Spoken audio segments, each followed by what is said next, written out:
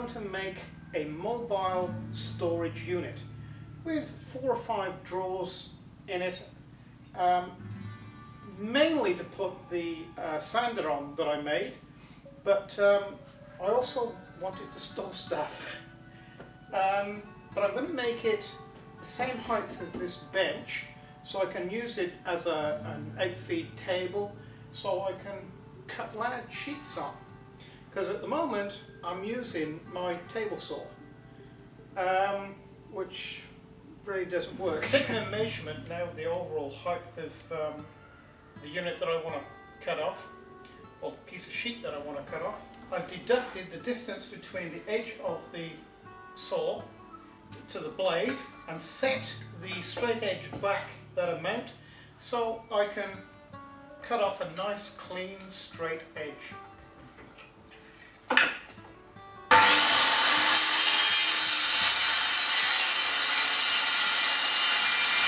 now I'm going to cut this in half to give me the 2 side panels of the case.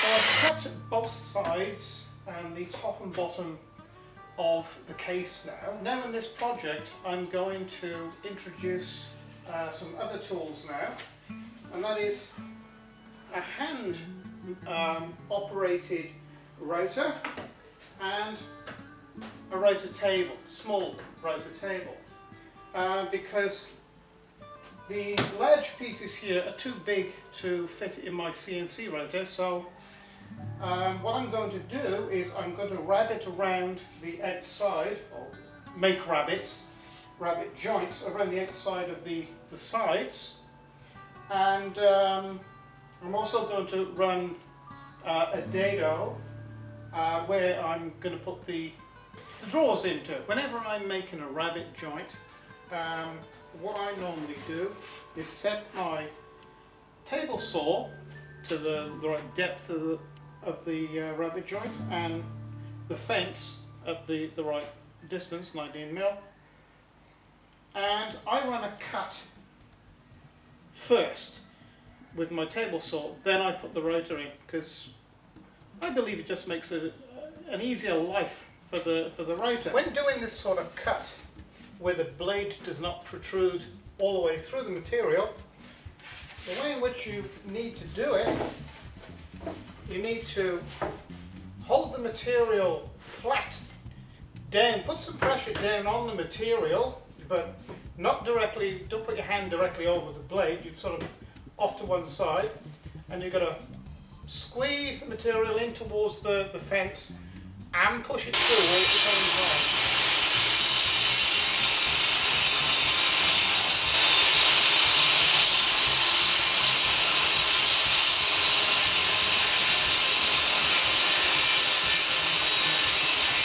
Okay, so I've got my router table set up now.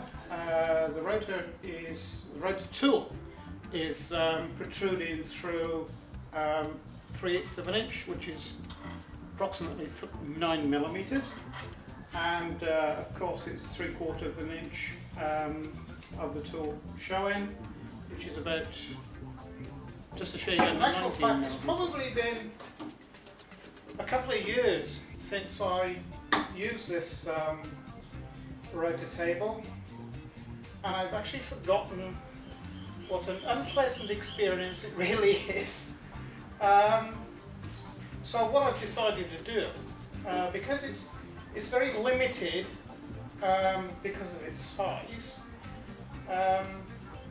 so what I've decided to do is I'm going to dismantle this unit and build a proper dedicated router table, and instead of buying an insert plate, I'll use the whole of this nice aluminium machined flat bed and place it into, or sink it into, the top of the new router table. So I'll probably make that a priority job over the next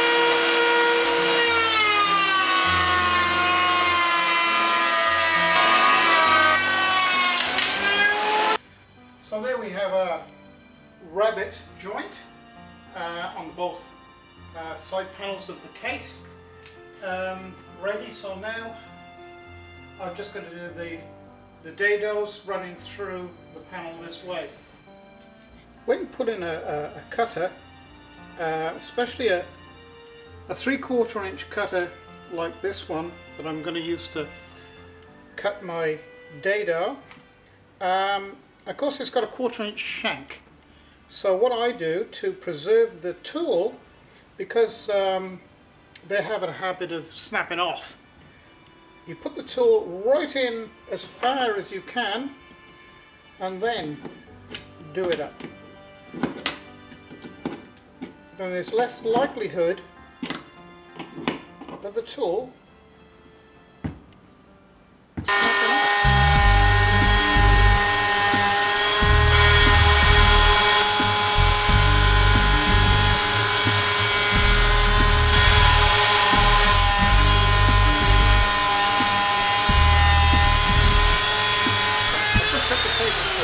To cut this Tasmanian oak into two, so I can cut up into runners for the wood.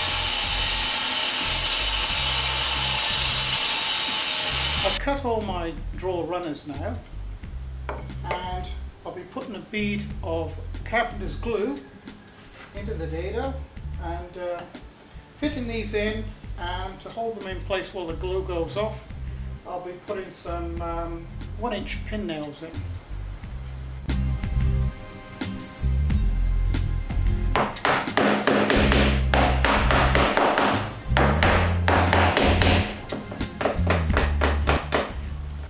I've just drawn a very faint line on the back of here. That's the centre of the runner. So what I'll do now, actually that gives me an exact location of where to put the pin nails.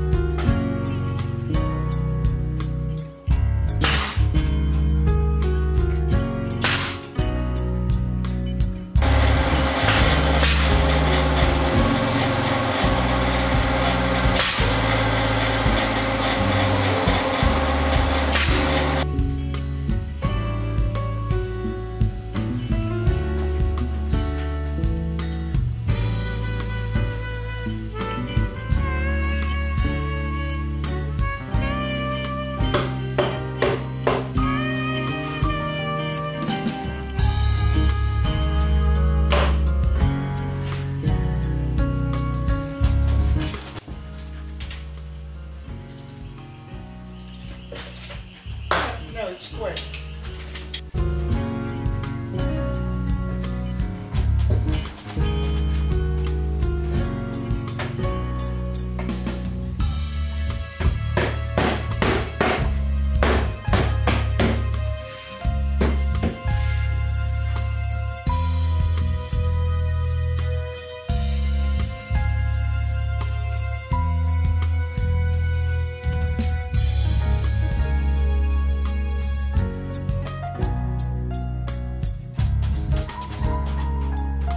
So I've got room in here now for 4 drawers. 3 drawers at 200 and 1 smaller drawer at the top. That's sufficient for what I require. So some of you may recognize the design of this cupboard. If you have a look at Steve Ramsey's Woodwork for Mere Mortals, which I recommend any of you guys are going to have a look at because it's a really good site. This has been inspired by his version. I've cut a 19mm plywood top and I'm leaving it flush all the way around, and then I'm going to edge it with some 19mm oak.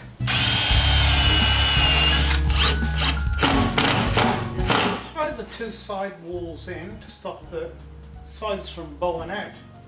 I've cut a piece of 19mm by 3/4 inch by 3 inches. Now I'm going to drill it and screw it in from each side. I've clamped it in place so it's rigidly mounted now and it's not going to move anywhere while I drill it.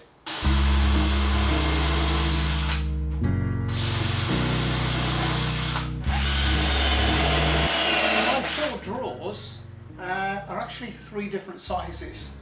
The top drawer, which is the smallest drawer, is 5.5 inches deep. The 2 central drawers are 7 inches deep, and the bottom drawer is 8.5 inches. I'm going to be making the drawer cases, right, or the drawer sides and back and front, from 19mm Tasmanian pine. It's beautiful stuff.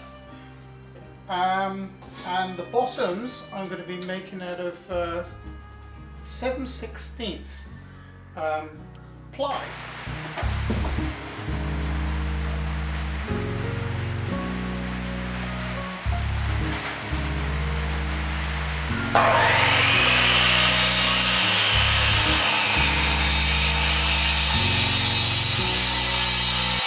I've cut all the parts needed now to make the drawers. This stack here, I need now to make some rabbets on the ends so I can joint the drawer up. It's probably a good idea to check your mitre gauge for squareness, and in doing so, when you get this square to the actual tool, you can then get your fence square to the mitre gauge. And you know, everything then is completely 90 degrees. So what I do, I take it for granted, that is, that these are machined exactly square. So from that, you can, if you notice, this is on 90 degrees now, yet it's out in relation to the actual ways on the top here. So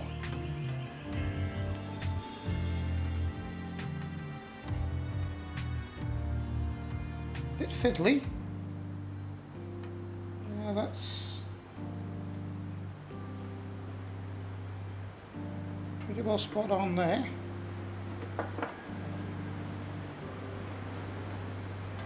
Okay, there you go. Now that's spot on. So from that, then you can determine your fence to be square.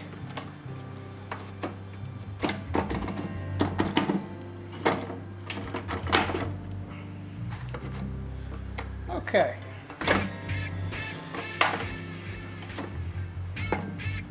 Bit fiddly, but now I know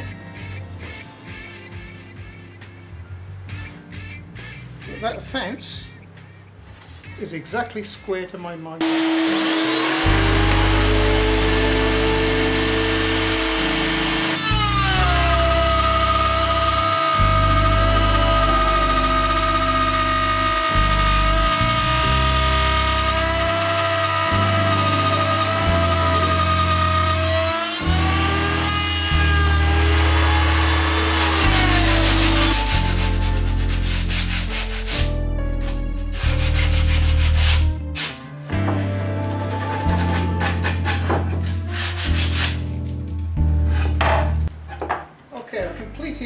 All my rabbet joints now, so my next job is to run a dado, 7mm dado, around the bottom of all of these to allow the fitment of the bottom drawer panel. The way I'm going to cut the dado, as it's quite a very small, narrow dado, I'm going to do that with the saw blade of my table saw. And I'll take 2 cuts at it.